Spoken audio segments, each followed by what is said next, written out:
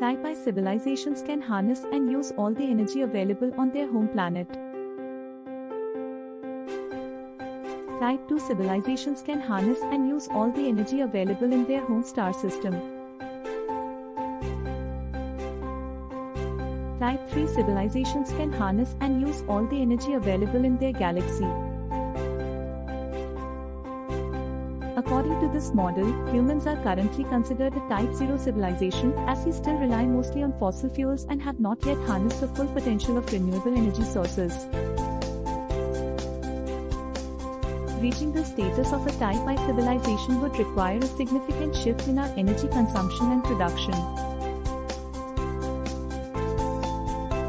This could involve a move towards renewable energy sources, such as solar, wind, or fusion power, as well as a greater focus on energy efficiency and sustainability.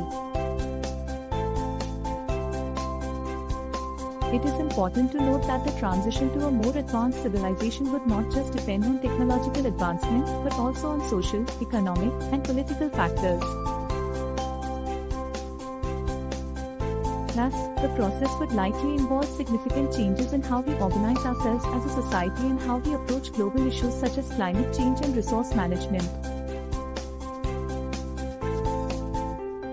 Overall, the idea of civilization titles is not a well-defined concept, but there are existing models that provide insight into how human civilization could evolve in the future.